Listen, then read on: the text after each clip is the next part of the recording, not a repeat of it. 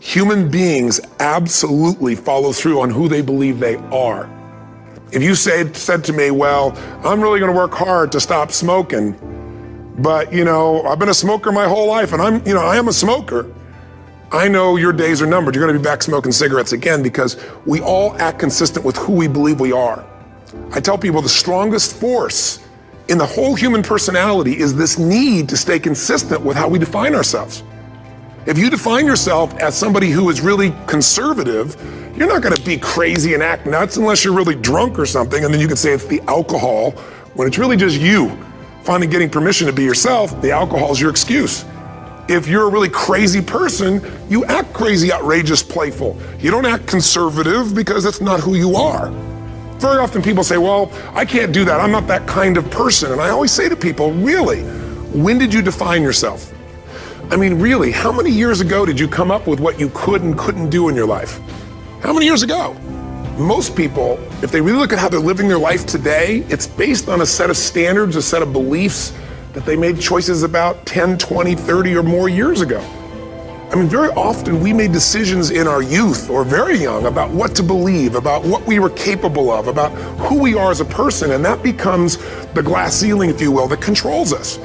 There's a corny metaphor, but it's true. I remember one time I was with my family at the circus, and there was a person there and they had this big giant elephant, and you look at this elephant and they take this little rope, put it around the elephant's neck, and they drive this stake into the ground. And I mean, you look at this and that elephant could rip down the entire tent with almost no effort. And yet the elephant doesn't struggle, doesn't try. Why? Because the elephant's conditioned. And they take that elephant and condition the elephant when it's a baby elephant. That's how they train them. When it's a little baby elephant and it doesn't have the power yet, they put a big rope around it and they drive this huge stake in the ground, and the elephant fights and fights and fights. And one day, finally, that elephant decides, I'm not capable of pulling this out. And once that becomes the definition of an identity of anyone, an elephant in this case, they don't even try anymore. It's just who I am, that's how it is, that's just the way it is in my life. I'd like to ask you to take a look at any place you've got a limitation and ask yourself, when did I decide to accept that limitation? And you may not even see it as a limitation, you might see it as just that's who I am. But so often in our lives, we've adapted to be a certain way so that we don't fail or so that people will like us or respect us, but it's not necessarily who we are. Joy comes when you're spontaneous. It's really hard to be truly happy when you're not being yourself. And most of us have no clue who we are. And so a big part of my work, if you've ever been to an event, is to get people to do things spontaneously without thinking, because that's when the real you shows up. That's when the energy comes alive. And when you do that, when you start to connect to your true nature, suddenly there's energy available for you to set a higher standard for what you want in your life. That's what this is really all about. And when I talk about standards, when I talk about, shoulds versus musts, think about your own life. I know there have been areas in your life where some point in time you just shifted and you raised the standard and your life changed. Because whatever people have their identity attached to, they live. We live who we believe we are. That's just how it works. It's just kind of like, I'll give you an example. Look at your physical body. Your physical body today is an absolute reflection of only one thing, not your goals, not your desires, but your standards. The identity you have for yourself. If your standard is you're an athlete, then there's a certain amount of strength, a muscle tone, and energy that's available in your body on a regular basis because that's who you are. And so you do whatever is necessary to maintain that identity. Again, the strongest force in the human personality is this need to stay consistent with how we define ourselves. Because if you don't know who you are, you wouldn't know how to act. Once you lock in on that identity, your brain finds a way to keep you there. If you say, man, I'm overweight, I've always been overweight, I'm big boned, and that's the story you've got, then you're gonna always find a way to get back there. That's your settling point. That's your identity. That's where things lock in.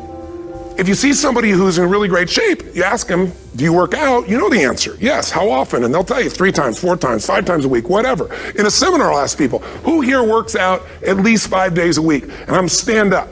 And you look around that room and you know that they work out 5 times a week because you can see their body. You don't just get a result without some kind of action, without some form of ritual. Ritual meaning actions you do consistently. Now, do you think those people that are out there working out 5 days a week, do they have more time than you do? Or I have, or anybody else? Of course not. Is their life less busy? Of course not. It's just a must for them. They must work out that way, and they've made that turn and their life changed. So I'm not saying you have to work out 5 days a week. I'm just saying whatever you really want, wants don't get met consistently. Standards do. Whatever you identify, this is who I am. And so it's not so much about changing your identity as there's expanding it. You know, deciding that, you know, instead of your goal is to lose 10 pounds, which is not compelling, what if your vision was to get back to my fighting weight? You know, this year, this month, this next 90 days, I'm gonna transform my body. I'm gonna take on a new challenge. I'm gonna find some technique or strategy, there's a million of them, that can reframe myself where I want to feel younger, stronger, more vibrant than ever before. Here's my reasons, because I want the energy to really make my life work. Because it's tough out there and I want to be stronger than I've ever been before. I want to go in front of the mirror and if I'm naked, not, you know, want to laugh. I want to look there and take a good look and go, yeah, I'm proud of whatever I see there. Whatever it takes, something's gonna make you laugh, smile, something's gonna tease yourself, but something's gonna move you to another level. If you identify yourself in a new way and you own that every day, and that becomes the standard of how you live, you'll find the way to make that standard real. Money's the same way. Think about it, it doesn't matter what's happening, quote unquote, in the marketplace. People that make money find a way to make money no matter what, don't they? I mean, most people's standard is to pay their bills. So that's what most people find a way to do, even when economic times get tough. Most people, if that's their absolute standard, they find a way. Some people's standard is pay their bills most of the time. And so most of the time they do. Some people's standard is not just to pay their bills, but to take care of their family and maybe even some of their friends. And they find a way. In fact, you know, some people may be in a family where they don't have enough money. They barely have money to pay their bills. They work their guts out. And then somebody, their mother, their father, somebody else, their sister gets ill, and there's not enough money to take care of it. Nobody else has money in the family. They don't either, but they find a way to get that money to take care of their mother or father, don't they? And pay their bills. They never could do it before. Why? The situation made them raise their own standard. And not everybody does that. Somebody else in the family might have money and still not take care of their mother. It all comes down to the inner game, my friends. Changing your life is a change in the inner game. The outside world you can't control, but you have absolute control over this one if you learn the dynamics of what shapes you. And identity is one of those simple, clear, fundamental basics that if you start to shift it, everything else will shift in your life as well. Some people, by the way, have to have more than enough money to do what they want, when they want, where they want, with whomever they want, contribute the way they want. And if that's their must, they find a way. I know that sounds overly simplistic, but it's true. You know, somebody once said you could take all the money in the world out of the hands of everybody, out of all the wealthy people in the world who are really successful, give it to other people. It wouldn't take too long, those people would have it back in their hands. It's not because they're manipulative, it's because they have a standard. Some are manipulative, don't get me wrong, but they got a standard of what they're gonna find a way to make happen. I'm just simply saying to you, take those 3 magic words and live them. Raise your standard. And if you really wanna do it, then I'll tell you the most important secret. Have you ever done this? Have you ever told yourself you're raising your standard? Okay, I'm gonna go make this happen. I'm gonna go make this much money. I'm gonna transform my kids. I'm gonna create the ultimate relationship in my life. I'm gonna transform my body, whatever it is. And then you don't have strong enough reasons and you don't use it. You don't follow through. It's because you didn't back up your standards with what makes those standards real, and that's rituals. Rituals are where the power is. Whenever we do our Robbins results coaching, and we say Robbins equals results, the way we get results with people, it's the same way if you listen to my Ultimate Edge program, or back in the old days, Personal Power, or if you went to one of my seminars. You know what I do is I take these huge challenges you got and we break them down into little bite-sized steps. Little things you do each day that after you do them, you get so much momentum that it's easy to succeed. You're not overwhelmed. You have these victory day after day after day on little things. If you went through Ultimate Edge, I'm sure you learned about the hour of power, or the 15 minutes to be able to be fulfilled, or 30 minutes to thrive, where you literally just condition your body and emotion with a couple little rituals. So it doesn't matter what's going on in your world, you feel that strength, and it's not fake, it's not some pump up, it's coming from inside you, and it works. Rituals define us. See, all the results in your life are coming from your rituals. They start with a standard and then have rituals that follow it up. Like, for example, if you are where you want to be physically, you have very different rituals than if you're not where you want to be physically. If you're overweight, you and I both know you got a different ritual than if you're physically fit. Completely different. You get up in the morning, what's the first thing you do if you're fit? Your shoes are there, you roll over, Doesn't matter how you feel, you put on your shoes, you lace them, you start walking, or whatever that ritual is. If you're overweight, you roll over and you have a very different ritual. You might roll over several times to turn the alarm clock off. You go in and get your mocha, smocha, whatever, special coffee. You stop by at Starbucks, or whatever the case may be. You have your nice sugar muffin, that's supposed to be really nice for you. Whatever you do, it's a different ritual. If you have a great, passionate relationship, you have very different rituals in how you come home than if you have a lousy relationship. When you come home and the first thing you do is you're tweeting somebody, or you're emailing, or flipping on the news, or you don't even come home. What are the rituals? Whenever I study people that are successful, what I look for is what's the standard they hold themselves to? And then what are all those little rituals that add up? Because think about it. Success and failure are not giant events. They don't just show up. You don't just suddenly become successful or suddenly have this cataclysmic event that makes you fail. It may look that way, but failure comes from all the little things. It's failure to make the call. It's failure to check the books. It's failure to say, I'm sorry. It's failure to push yourself to do things physically that you don't want to do. And all those little failures day after day come together until one day some cataclysmic event happens and you blame that. That event happened because you missed all the little stuff. Do you agree with me? And success, by the way, is not some overnight event. It's all these little things. Success is having a vision. Success is making it compelling. Success is really seeing it and feeling it every day with strong enough reasons. Success is feeling the sense that I'm here to grow and I'm here to give something to the world more than just myself. Success is caring about other people. Success is calling and saying, I love you in the middle of the day for no damn reason. Or sending a note. That'll change your relationship. Have a ritual of something funny, playful, or a surprise you do. How many relationships are dead today because they have no surprise rituals anymore? You need to have some rituals, some cool things you do that nobody else does that gives you a better life than anybody else has. All the little stuff. That's where success comes from. In business, it comes from delivering more than anybody could imagine. All those little things add up. People go, wow, that's who I want to do business with. It's true in any area of your life. So if you look at somebody who's really successful and you think, wow, they're so amazing, they're such a genius, you got to dig underneath and you got to remember something. People are rewarded in public for what they've practiced for years in private.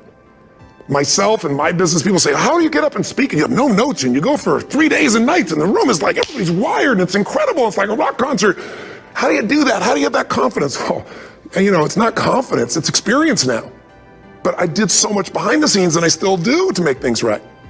How many people would know that since the time I was 17 years old, before I walk on stage, still do to this day, wouldn't need to do it, but I still do it, I never walk out there without being in an absolute peak state of mind.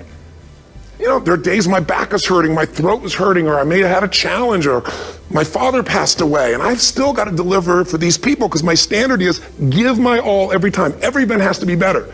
Talk to anybody who's been to our events for 5, 10 years, some of our trainers, and they'll say, I don't know how he does it. He always finds a way to make it better. That's not an ego thing. That's a standard in me. I have to find the way. And my ritual, though, is I prepare, I think, I gather new information, I figure out how to put something across better. What do people need? I spend time with our customers. I see what's going on. And before I get on stage each time, I have this little ritual to put myself in a state of mind.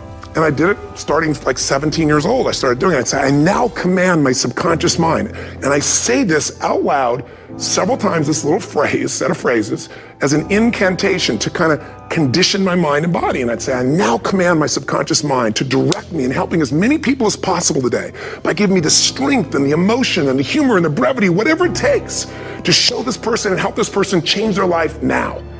And I started that with a person when I worked with people one-on-one, and I would do that for 45 minutes driving in my Volkswagen to go serve and coach somebody for the first time.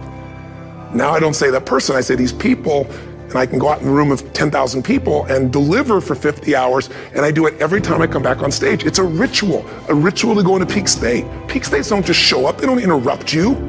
Great ideas don't interrupt you, you gotta pursue them. I talked to Michael Jordan, I'll never forget, at the peak of his career, and got to watch his final game, saw him backstage and spent some time with him, and it was a pretty exciting time. He was the greatest basketball player I think that ever lived and has ever lived. And I asked him, I said, what sets you apart, Michael? What is it? And is it God-given talent, ability, skill? What is it? And he said, Tony, he said, I can shoot you straight, it's not, me trying to act humble. He goes, I have a lot of talent, a lot of God-given talent, a lot of skill. I've worked really hard. But he said, really, it's my standards. He said, every day I demand more from myself than anybody else could humanly expect. I'm not competing with somebody else. I'm competing with what I'm capable of. Magic formula. Because most of us lower our standards. Why? Because who you spend time with, my friends, is who you become. One of the biggest reasons I started going to seminars when I was like 17 is I had nobody around me as a great role model. I could read about somebody, but being around people, being in that environment was very different. Finding a way to go to work with someone who lived that standard of life was very different. You get around people with low standards and you compete with it. You don't need to compete with it. It's like, okay. I mean, remember Jerry Springer? I don't know if he's still in the air, but I remember he used to get people on the show and I thought, where would he find these people? And why would people watch? I'll tell you why they watch. They watch these people and go, my life's still pretty darn good compared to that person. Look at them. You don't have to change your life. All you have to do is find somebody with a lower standard and you'll feel good about yourself. But if you feel that good feeling, it's an illusion. The only thing that's going to make you happy, my friend, and this year or any other, is to step up. It's to raise the standard. It's to discover what you're capable of and feel that incredible power of pushing through whatever's holding you back and get to the other side of more of your true self. That's what this game's all about. And look at the best of the world in anything. Tiger Woods, what's his vision? To win golf tournaments? No, to be the best that ever lived. That's his goal. That's his vision. But here's what's interesting. He backs it up with rituals. If you just have a vision and you don't have the rituals, stop lying to yourself. His rituals are, he started doing things nobody did before. He went and started lifting weights. Golfers lifting weights? No way. He went out and he changed his swing when he was the best in the world because he realized in order to be the best that ever lived, he was gonna have to change his swing. If you know anything about golf, you don't change your swing when you're the best. And he went and retrained himself because he has different rituals than other golfers. Now many people are modeling his rituals to get better. It's amazing. You know, you look at somebody like Michael Phelps, the 2008 swimmer, won 7, only 2 people I think in history, if I remember correctly, that have gotten 7 gold medals in one session. And here's a guy, he's got number 6 under his belt and he's exhausted and he's going in for that final swim. I'm sure you remember. And how does the guy win? By 1/100th of a second. Do you think that was some massive skill that got him over the top? Or was it a standard that says, this is who I am. I am the champion. And no one is taking this from me. And somehow in those final milliseconds, 100th of a second, he pushed himself just beyond his competitor. But you know about Michael Phelps? What allowed him to be able to push beyond that moment is his rituals. Go study the guy. Most people who swim have these unbelievable workouts. He does 2 and 3 of those workout sessions a day. All the other swimmers in the beginning thought he was insane. You're gonna overtrain, you can't do that, it's not physically possible. But he had a standard and the rituals to back it up. So here's my final message to you, because I've gotten carried away. I thought I was gonna send you like a 5-minute message, but as you can see, there's no script here, it's just me going a little crazy with you, but I wanna really see you get what you want this year. Don't let this year be like last. And if last year was great, still don't let it be that way. Raise the standard. If your life is perfect and extraordinary, you darn well know you're not gonna be happy unless you keep making it better. That's what makes us feel alive. It's not what we get that makes us happy. It's who we become and what we're able to give because we become more. That sense of contribution is what creates the deepest meaning. So here's my assignment for you if you want one. If you want to go from conversation to some action, here's a simple thing to do. What's an area of your life right now that you really want to improve? What's an area that's important to improve? If your body's great, how about your career? Career's great, how about your relationships? Intimate one especially, or your kids. Or your relationship with your creator, your spiritual side of your life? Or is it your finances? Figure an area that really matters. Decide on that area. Number 1, write down what your life is like in that area right now as specifically as possible. So you might say, well, I'm 13.5 pounds overweight, whatever the weight is, whatever the situation is, or my body fat's like this, or I wake up exhausted in the morning, and you write the truth of where you are right now. So you're real clear. Or I'm not in a relationship. I say I want a relationship, but I'm not in one, and I don't seem to find them. All the good ones seem to be gone is my belief. And I really do want one, but I don't have it. Whatever your definition. Or I'm in a relationship, and God, I wish I wasn't in a relationship. I'm planning my escape. Wherever you are. Or I have a wonderful relationship. We love each other, but there just isn't enough passion. Just write the truth of where you are. The area you want to change, but write how it is. And then the second step is, this is where you got to be really honest with yourself. What are the rituals that have put me there? Because whatever results you're getting, even if you don't like the results, there's some rituals that are keeping you in that place. There's some rituals of what you eat or don't eat, how you move or don't move, how you sleep or don't sleep. There's some rituals in the lack of variety or spice or energy or focus in an area. There's something you're doing, and it's usually not one thing, it's a bunch of little things that you kind of do consistently whenever you think about getting in a relationship, whenever you think about working out, whenever you think about money. You get yourself in a state of overwhelm. You start thinking about all the things you can't control. Just write down all the rituals you have, and then here's the third step. What do you want? What's your vision? And be really specific. I want to be my fighting weight. I want to be the strongest I've ever felt. I'm going to turn my, whatever it is, be specific. And then, last step, number 4, what are the rituals that'll get you there? What would you need to do differently each morning if you're going to be that kind of energy, that kind of strength? How often would you work out? What days would you work out? What time? A ritual is something you do consistently, usually at a specific time, so it becomes automatic. Let me tell you something. Willpower doesn't last, but rituals can last a lifetime. I bet you have some rituals in your life right now you've been doing for years, even though some of them don't serve you. I'm just saying, wake yourself up. If you want a new year and a new life, you don't need to start on January 1st. Start today. Start with this little video. And just begin to see what happens and see how easy it is to just do a few little rituals. Don't do them all, just do 2 or 3 new things. And you know what happens? You'll get momentum. Because once you discipline yourself in one area of your life, you feel yourself doing it in other areas as well. I always say something that my original teacher taught me. I always remind people, there's always 2 pains in life. There's the pain of discipline, or there's the pain of regret. And discipline weighs ounces, as my friend Jim Rohn taught me. Regret weighs tons. You don't want to have regret. So right now, what do you want to change? What's it really like? What are the rituals that got you there? That'll take a little homework. If you're not sure, ask the people around you. They'll tell you what your rituals are.